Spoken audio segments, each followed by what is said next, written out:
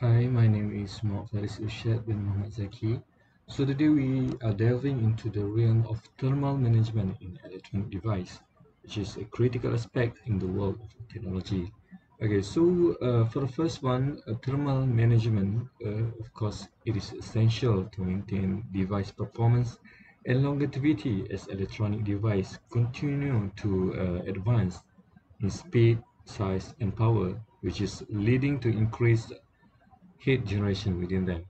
So this rise in heat poses a significant challenge, potentially causing component damage and reducing device lifespan. So therefore, efficient heat dissipation process are crucial to maintain optimal operating temperatures and ensure the longevity of our device.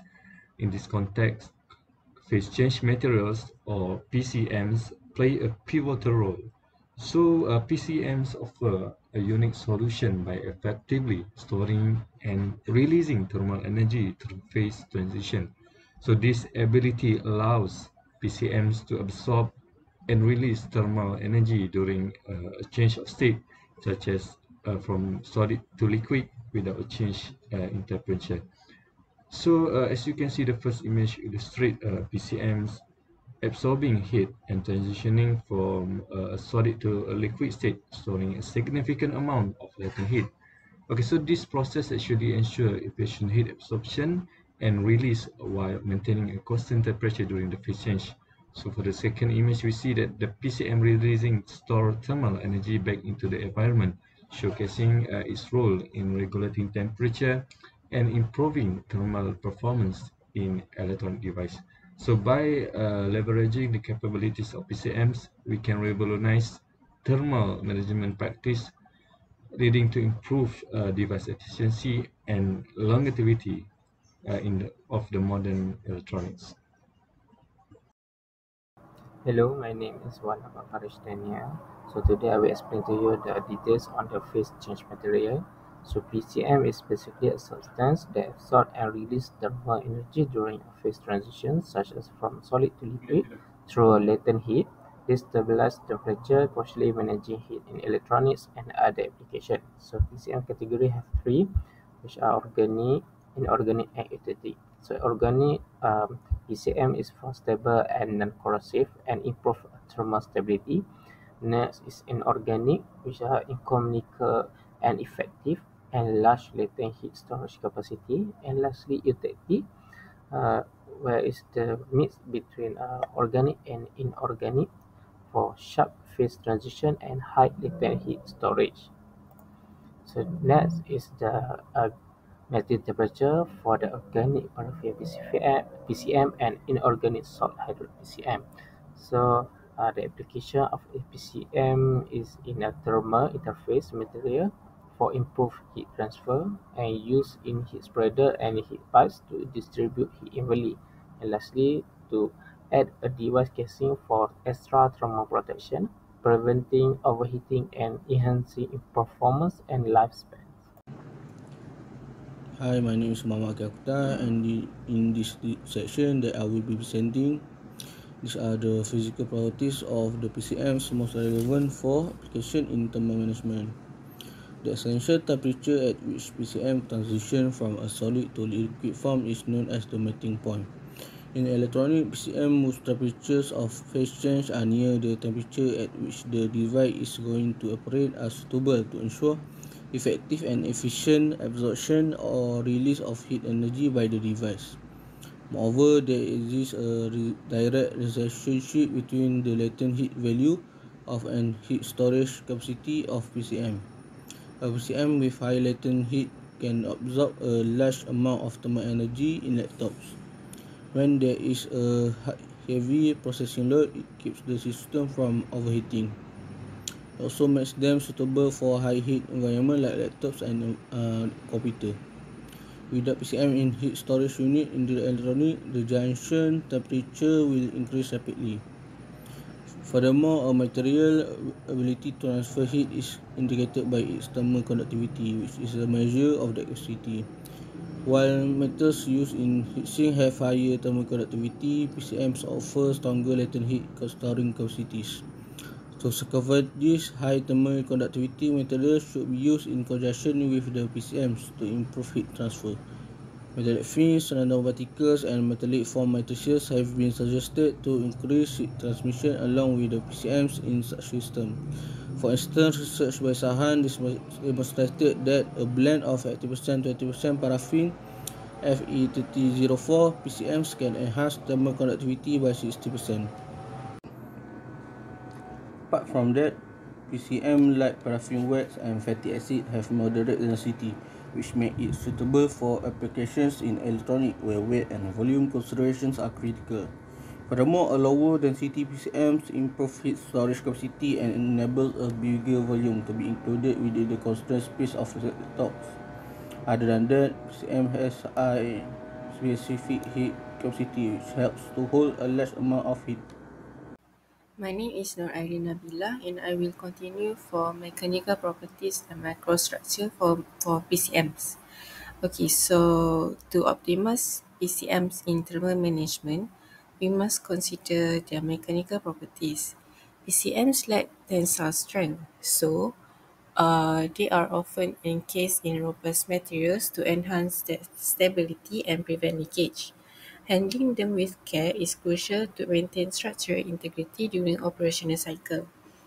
PCM exhibit moderate compressive strength but can become structurally unstable and deform if subjected to high temperatures for extended periods near their phase transition points. PCMs exhibit viscoelastic behavior, meaning their deformation varies with temperature and time. This property is particularly important during the phase change process when the material transitions from a solid to a liquid. Understanding and predicting this viscoelastic behavior is crucial for ensuring their longevity and reliability of thermal management system utilizing PCMs. And lastly, PCMs are relatively soft when solid, and their softness increases when they are in a liquid state. This property necessitates careful handling and encapsulation to maintain structural integrity during operational cycle. And for microstructure, PCMs show different levels of heat conductivity and rates of melting or solidifying depending on their crystallinity. The microstructure, which can be fine-grained or coarse-grained, is affected by factors like material purity and cooling rate. In their melted state, PCMs becomes amorphous, making them highly effective at absorbing heat. The solid-liquid interface during phase transition influences the thermal management and properties of PCMs. Additionally, the microstructural characteristics impact the thermal performance of PCM system, affecting specific heat capacity and latent heat of fusion. Hello, my name is Muhammad Hafizuddin bin Muhammad Rosli. I will present about fabrication method of PCM and the application of this material. Microencapsulation is a technique used to fabricate phase change materials by encasing them within a protective shell material such as titanium or silicon dioxide. This method involves several steps to create microcapsules, each contain a core of PCM. The microencapsulation process starts with preparation of salt solution. This is achieved through hydrolysis of one of the precursor compounds. Then the salt solution is maintained at pH value between 2 and 3 to create condition for hydrolysis reaction to occur. Then the silicate salt solution is added to PCM immersion drop by drop, while immersion is keep stirring to prevent formation of any continuous gel and allowing the formation of only discrete silica gel while around PCM droplets. Lastly, the silica shell will be formed on the surface of PCM droplet by the condensation of silica solid particle. Height of pH 9 to 10 condition is maintained in the emulsion to promote condensation reaction.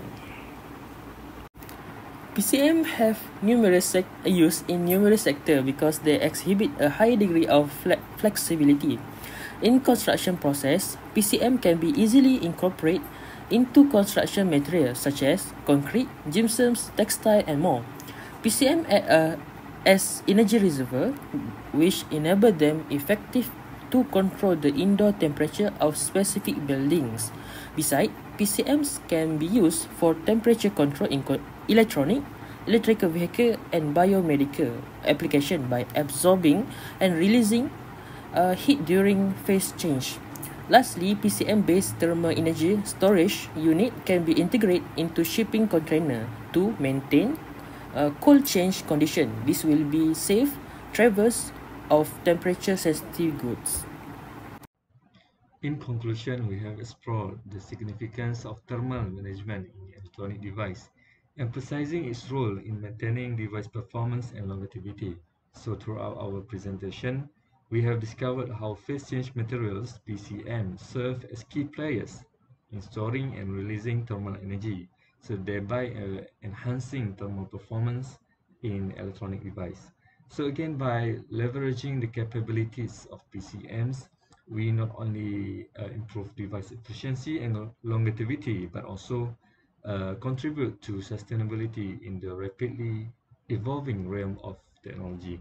So as we look to the future, the integration of PCMs in thermal management practice holds immense potential for shaping the landscape of electronic device efficiency and sustainability.